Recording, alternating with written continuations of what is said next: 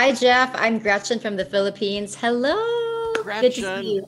I'm so happy to see you. Thank you for doing this. Of course, I love the film. It was actually the first film I watched in the cinema since the pandemic began, and it was absolutely amazing. I was so stressed with all the action scenes, but most especially, it was so nostalgic. I was a fan of the first Jurassic film in 1993. I was 9 years old, I'll and it bet you were a actually kid. Oh encouraged. my gosh. Yeah, and I actually got encouraged to take film school because of Jurassic Park. Now, that was a big impact on me. I want to ask what impact it had on you as a person and in your career doing this amazing, iconic film franchise. Well, amazing. What a lucky thing for me. I've always been a humble student of acting. I had a great acting teacher, Sandy Meisner, but working with Steven Spielberg, who's, Yeah. as you know, a brilliant giant of cinema, who's very open, and you see his whole process, and he involves you in it. And I did those two movies with him. Was just a learning experience and a delicious experience that changed me forever. It was unbelievably educational in 100,000 ways and very sweet and unforgettable. And working with Laura Dern and Sam Neill, great actors then and more now. And what great people. I would not be the person I am, I tell you the truth, if I hadn't worked with all of them on that and been in this movie that has then, it really rang the bell. Stephen knows how to make a terrific movie, and people all over the world got a big kick out of it, and in these couple of decades come up to me here and there all over the world, and they're so on fire and turned on by it. It's just been life enhancing in undescribable ways. It's amazing how the stories intertwine from the original cast with the current cast. And why do you think we love dinosaurs so much? Like we're in awe and so amazed by them. That's such a good question. Well, I don't know. It's a mystery, isn't it? But as we know the history, as science has investigated, they were here so long ago and so successfully, much longer than we've been here now. And then, you know how volatile we know about their ending and how volatile and unpredictable the universe is. And it must make us humble and give us the answer to some central question of our lives, which is who are we, how did we get here, and what's going to happen to us, and where do we fit in? So maybe that's part of it. And they're so big and magnificent and, of course, fearsome and powerful. Yeah. All of that is pretty intriguing, isn't it? We're like little tiny specks that they can just crush or eat. I don't know. Yes, that's right. Oh my gosh. It's so humbling. That's the word. You're right. Now, Jeff, you shot this film during the pandemic. I know you had your own little fun bubble, but also, this was such an uncertain time for all of us. How did this pandemic affect you, change you as a person?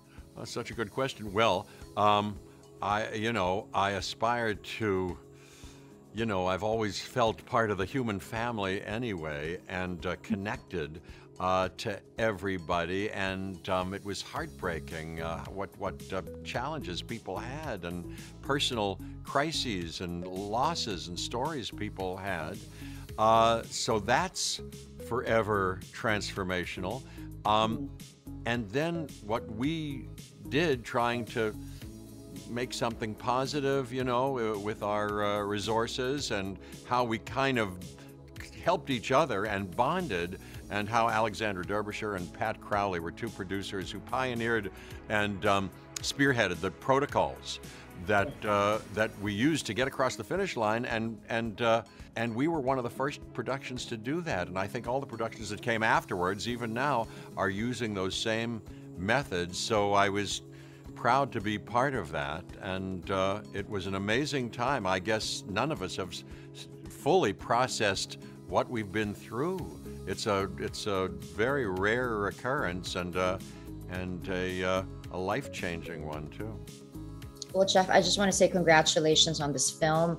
A lot of people are so excited to go back to the cinemas to watch this, and I'm so happy to meet you. Thank you so much for your time. I'm so happy to meet you. I hope I see you in person sometime very soon. Thank you I for hope doing so this. too. Thank you, Jeff.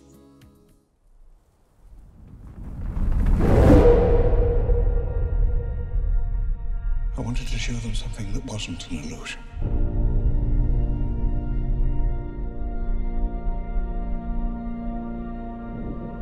Something that was real.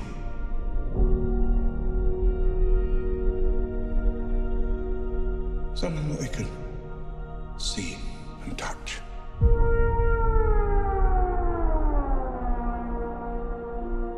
Creation is an act of sheer will. Life will find a way.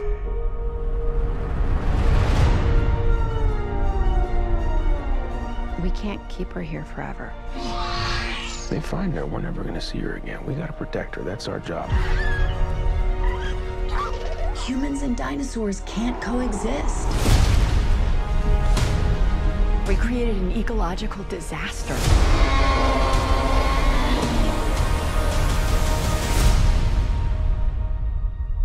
Ellie Sattler.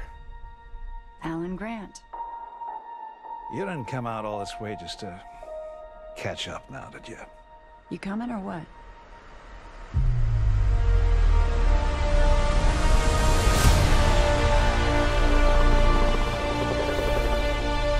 We're racing toward the extinction of our species. We not only lack dominion over nature,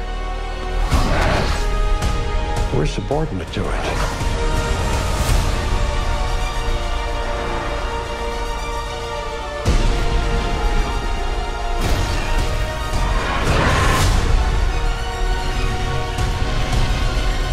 Come back. I always come back.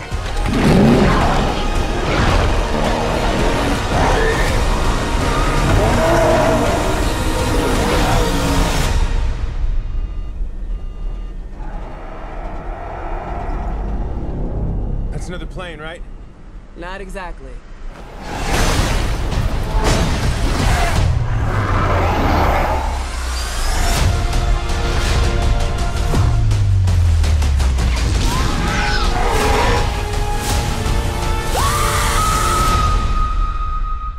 Don't move. Bigger. Why do they always have to go bigger?